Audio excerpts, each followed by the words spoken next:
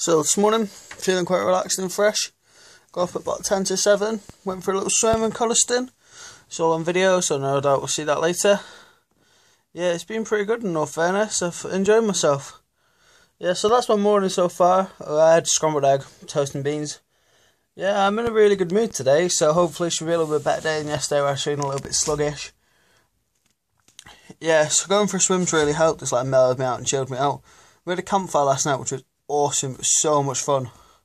I just sat around, chilling out, relaxing, getting to know each other and building rapport more. It was good.